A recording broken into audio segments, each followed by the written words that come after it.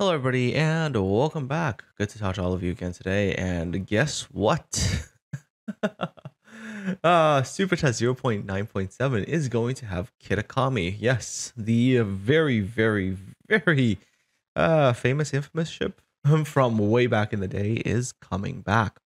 Let's take a look at what the information currently has. So on the development blog, it says that it will be entering the test as a tier 10. Kind of different from before. Let's take a look at her.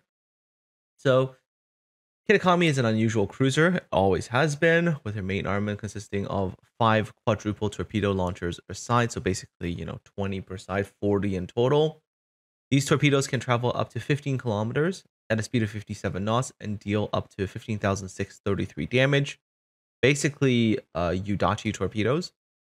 Because of her relatively fragile armor, weak AA defense, and low HP pool, Kitakami has to rely on her low basic detectability, 10.6 kilometers, which, if you throw on all the concealment, should drop this number down to 8.3. All right, and her special smoke generator, which is low smoke duration time but large number of charges.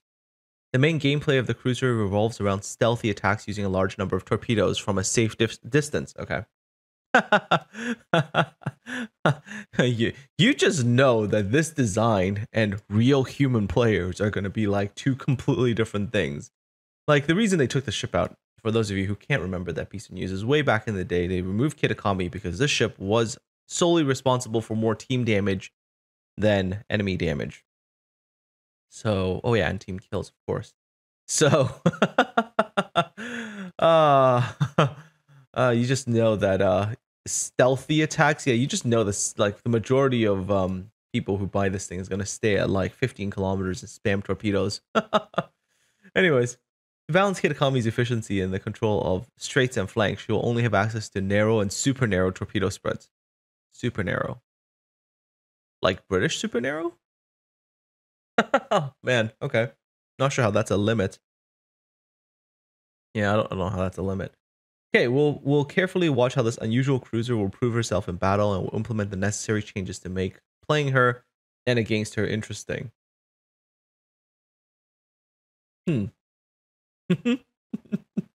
Okay. Additionally, we understand there might be concerns about the ship dealing damage to allies. Obviously. And we plan to take them into account when the ship will be released. Okay. Okay. Take a look at the characteristics here. Maximum HP 28,500. Oof. She's basically a heavy destroyer at this point in terms of HP. 16 millimeter plating. Okay. Yeah, don't get hit. Whatever you do, do not get touched. Guns are irrelevant. Nobody cares about the guns. Who cares about the guns? Take a look at the torpedo tubes. Yep, there we go. 40 torps in total. Okay, so 15-kilometer range. I'm assuming that the majority of competent players, this is never going to be 15-kilometer range. We're going to play with 12-kilometer range because we're going to do torp acceleration and the torpedo module, which will drop the range down to 12, but it'll bring up the speed to 65 knots, which is actually not bad. The worst part of the torpedo is actually this. Detectability is 1.9 kilometers, so that's probably the only issue. But then, considering the amount of torpedoes you can spam out, this might not be as big of an issue as you think.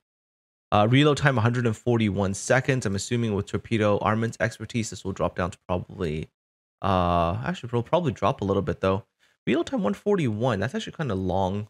Considering Udachi normally is, if I remember correctly, 90-second reload. So 141 seconds is actually quite a long reload. But I guess if you throw on torpedo reload module, torpedo armament expertise, you can cut that number down a little bit to make that a little bit more comfortable to play with. But it's not Udachi reload, so that's at least good. No AA to speak of. Oh boy, no AA to speak of. If I'm a CV, guess what I'm going to do if I see this thing?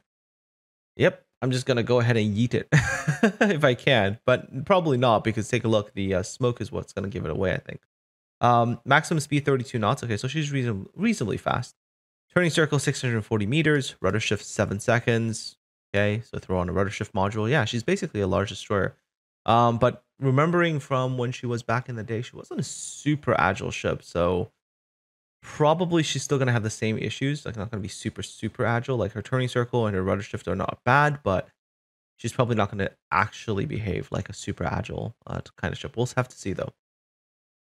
Surface attack, like I said, 8.3 when fully spec'd. Her base one is 10.6. So she's going to be already able to stealth Torp without any of the concealment from the get-go. Air detectability range though, 7.2. Yeah, that's going to definitely attract all the rocket planes, I would say. Because her HP pool is small enough that I think the rocket planes would like to go after her. Okay. And then in terms of her consumables, this is the special thing right here. Smoke generator, 15-second action time. Duration time is 40 seconds. Reload time is 80 seconds. And you have 6 charges. So Superintendent will bring you up to 7 charges. So she's going to have quite a lot of charges of smoke. And basically and it's interesting to note that they've actually put out the radius number as well, 450 meters in the post. That's interesting. We'll have to see if that means that there's some sort of special sized smoke puff that she gets. Maybe it allows her to kind of disappear a little bit easier without having to slow down as much at the beginning. We'll have to see though, but that's interesting. But very short action time. But I think that smoke is mostly for either, escape purposes, I would say. Anyhow, so I mean, we don't know any of the armor models, but again, back in the day, she was a Kuma hull, so that means gigantic citadel. I mean, very gigantic citadel, like it went all the way up above water, so very easy to get citadel. And of course, only 16mm plating means good luck angling anything. So she's 100% dependent on her concealment to survive. But 40 torpedoes, and it's coming back soon. Oh man, you guys are gonna you're looking forward to the good old days soon. All right, that's it. That's the latest news on Kitakami. Obviously, when we are allowed to actually show gameplay or whatever, I'll definitely have something for this ship because oh, how can you ever forget Kitakami? Anyways, folks, take care. Let me know your comments in the comment section below. Don't forget, if you want to ask questions or whatnot, you can do so on my Twitch stream, which link is coming up right now. Other than that, take care, be safe, and I'll talk to all of you again soon.